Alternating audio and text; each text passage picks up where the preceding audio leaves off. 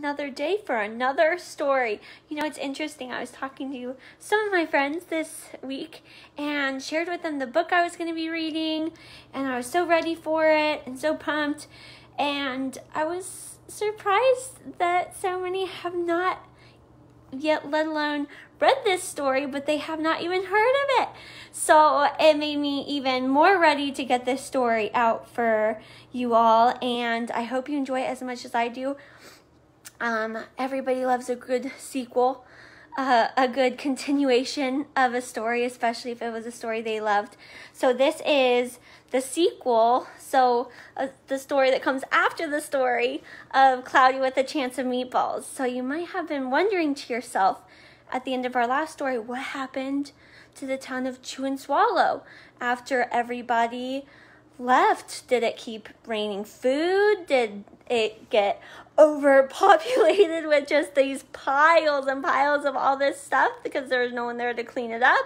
So we get to see what happened to this place, what's going on. So I'm really excited to read this to you, especially if you haven't heard this before, if you haven't read this before, so it's gonna be really fun. This is Pickles to Pittsburgh. And there's a little picture of the cover. How silly is that? Oh my goodness. Those are huge pickles. I would actually love it if I could find a pickle that big. Okay, so this starts off with a letter from Grandpa. We remember Grandpa. Dear Henry and Kate, I'm having the best vacation ever, but I don't get much rest. I really wish you were here. Our group travels around in a big blue bus, and somehow it manages to climb up and down the tallest and bumpiest mountains, and around some of the biggest plants I've ever seen. Where is he, I wonder? We visited many unusual places, met the local people, and even helped them out with some of their chores. I'm taking lots of pictures because this place is hard to believe. Can't wait till I see you next Thursday. Love and hugs, Grandpa. I know when people go on trips, I always ask them to take lots of pictures so I can see what kind of things they saw and what they experienced. So there's Grandpa with his little camera. We all missed Grandpa an awful lot. His Saturday morning pancakes, his mostly funny jokes, and especially his wonderful bedtime stories. Tomorrow would be Thursday and he'd be home. We could hardly wait to hear where he had been and what he had done. To pass the time, we helped Mom make spaghetti and meatballs for dinner. Henry made the largest meatballs we'd ever seen. They barely fit into the pot. Mom thanked us for helping, but asked that the meatballs be much smaller next time. I don't know, I think really giant meatballs are always kind of fun to cut into. After we finished eating, Henry and I cleared the table so we could help bake a special welcome home cake for Grandpa. It was chocolate with strawberry icing and made in the shape of Grandpa's face. We licked as much of the batter off the spoons as we possibly could. Now, who has done that?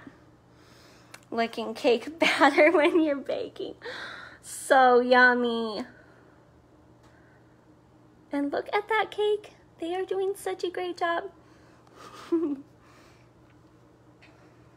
I took Grandpa's postcard up to my room and put it on the little table beside my bed. I kept staring at it and wondering. The lamplight made bright a photograph of a wonderful place that seemed somehow familiar. I said good night to it and drifted off into my dreams. So now she's dreaming. Surrounded by milky blue skies and with Henry as my co-pilot, we carefully steer our plane through large puffs of mist. Soon we find ourselves soaring over an island, a very lumpy island. From the air, it looks like a gigantic feast. Where do you think they're going? Immense vegetables, salads, and desserts lie beneath us. The mountains look like huge loaves of bread. Where are they going? Look at that. Oh my gosh, it looks so cool.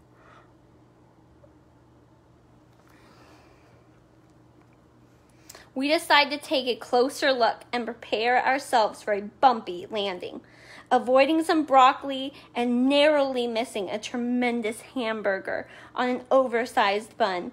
We come down and taxi on what appears to be a giant strip of crispy bacon. Henry and I step down from the plane and look around in awe.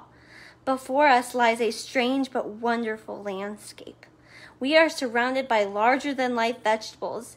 Nearby is a lake that smells like breakfast, bordered by leafy jungles and lettuce that resemble a tossed salad.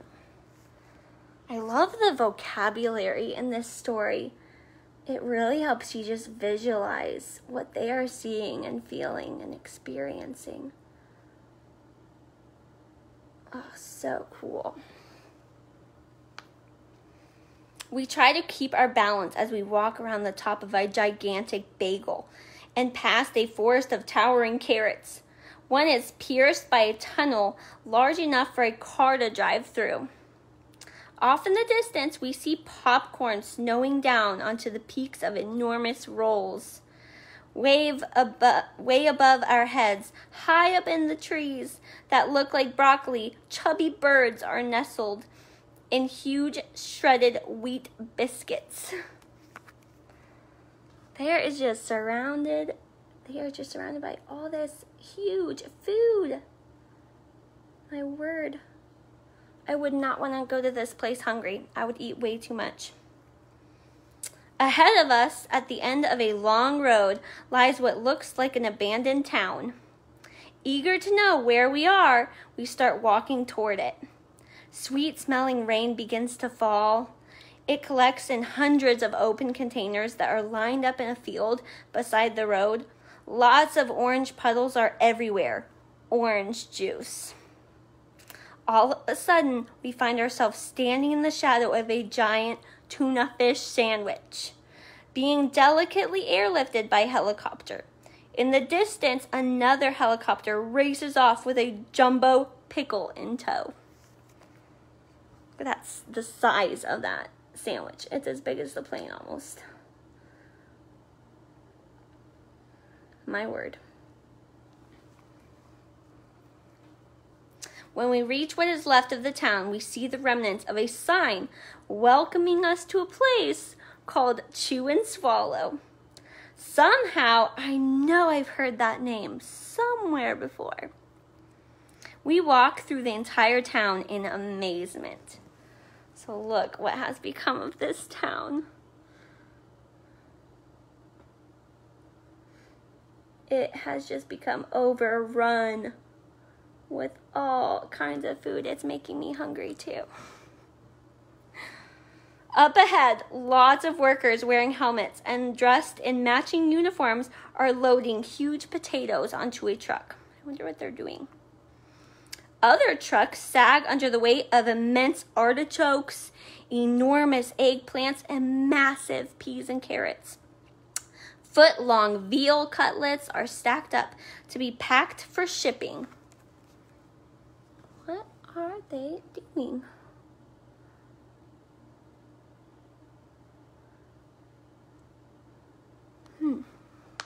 For shipping. To the east, the weather is changing, and we can see sandwiches raining down. As soon as they land, they are piled up neatly, ready for shipment on a freighter anchored down by the shore. Large reservoirs of milk and cream flow into extra large containers, which are lined up ready to be loaded onto a ship. Printed on the sides of the trucks are the words Falling Food Company, large food for large and small countries, free. So they're taking this food and they're shipping it to other countries. That's kind of cool. Interesting. Look at all that food. I love in this reservoir seeing how they're getting that milk stored. Such a cool idea, so innovative. One of the workers tells us that Chewandswallow used to be a very ordinary little town, except that instead of weather, food rained down from the sky for breakfast, lunch, and dinner.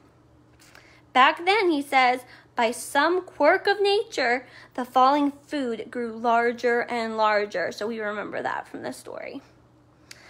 Storms of gigantic food threatened normal life.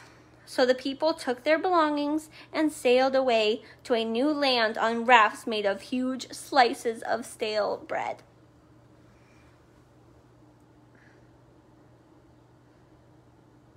And remember, they used the boats they made, and they made houses. I thought that was so cool that they did that. They returned years later to see what had happened to Chewandswallow. They discovered an endless food supply and decided to create the Falling Food Company. Now daily shipments are made to all parts of the world, from the smallest towns to the largest cities. As soon as the food lands, it is wrapped, boxed, bottled, or packaged and sent out to people who need it.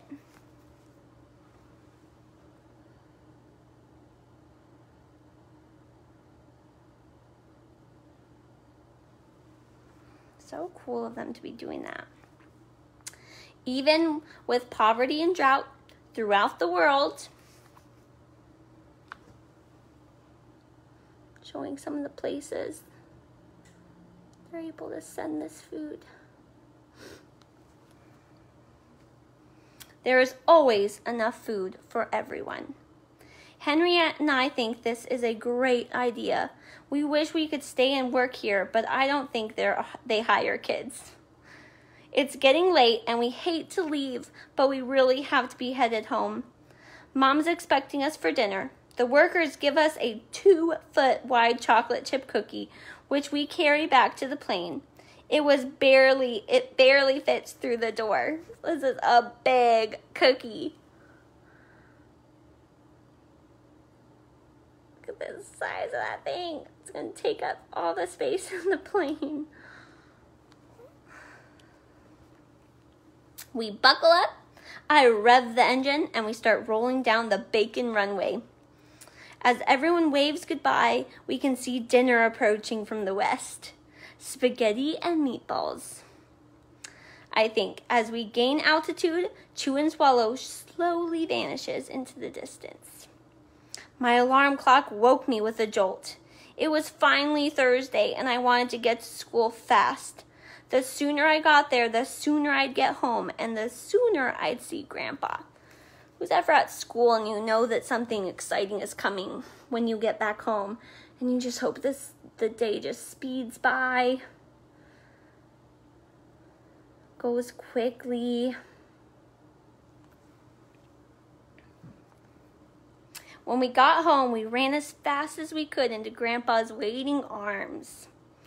I brought back something for you, said Grandpa, and he gave each of us a very large box containing a chocolate chip cookie he had gotten on his trip. They were the biggest we had ever seen, almost 2 feet wide. Where do we think Grandpa was? Mom made Grandpa's favorite dinner, chicken and dumplings, and we surprised him with our special welcome home cake. He chose the slice with the mustache. By the time dinner was done, it was late and Grandpa was tired. When he was all tucked in bed, we knocked on his door to give him an extra goodnight kiss. Then I told Grandpa the most wonderful, tall tale bedtime story he'd ever heard. It began, surrounded by milky blue skies and with Henry as my co-pilot. Grandpa stayed awake till the very end. Then he looked at us with a very funny glint in his eye and said, "Wait till I show you the pictures I took on my trip." And then he drifted off into his own wonderful dreams.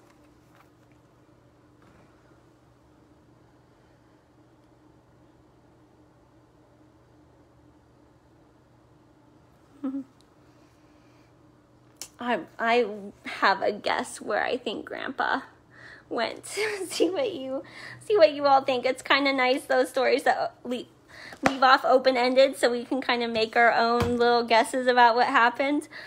One thing I will end with this story I just love.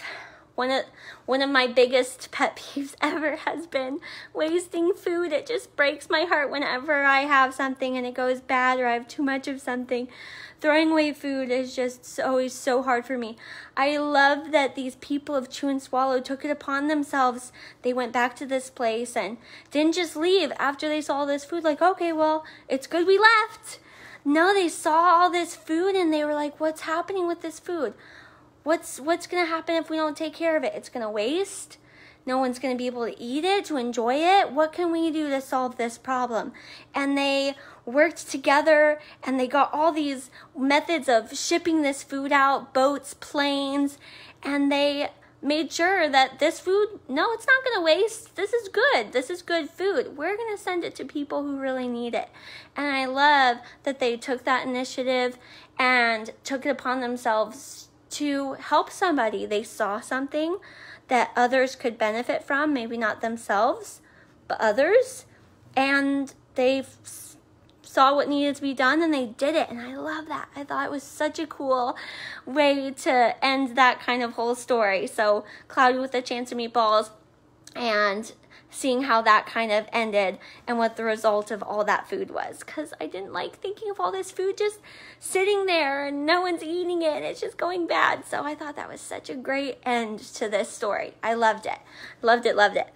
So I hope you enjoyed that with me today, especially if this is a story that you've not read or even heard of, because it's so fun. Such a fun story. I will have a great one for you next week. Thank you for joining me. I saw a couple of my friends here, so thanks for joining me today. And I will see you next time. Bye. Bye, friends.